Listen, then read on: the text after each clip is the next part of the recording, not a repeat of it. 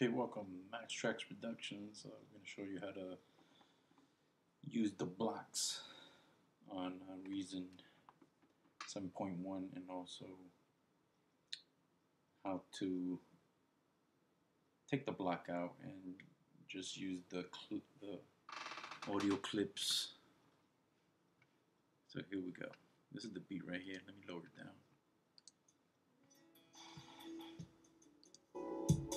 Okay, here we go.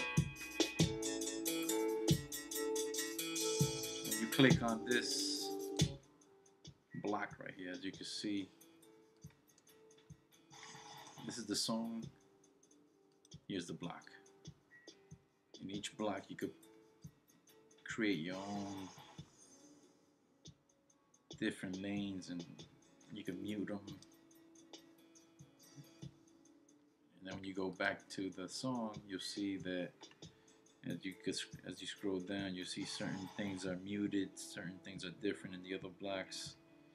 If I wanted to, I could take this block and I could click on Control. I got an iMac, by the way. Control and press with the mouse, and I could convert it to a clip.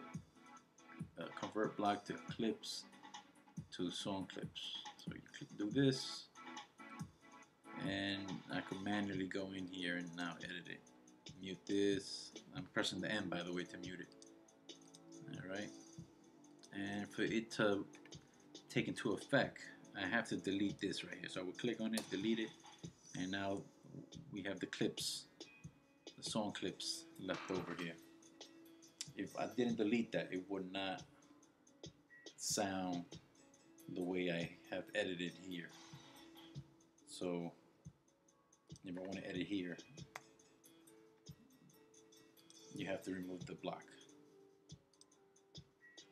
To add the block back on, you take the pencil. As you can see, you just draw right with it. I could even slice it up,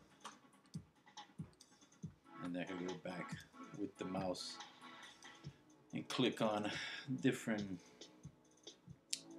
blocks. If I want to, put this one here. If I want to put the foundation, whatever it is that I named it. And also know that you could also even cut the block down into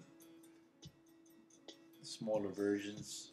If you want to do some effects, you could, copy and paste and make this one a little smaller. So you could loop them basically. All right. So that's about it. That's all for today, and stay tuned and subscribe.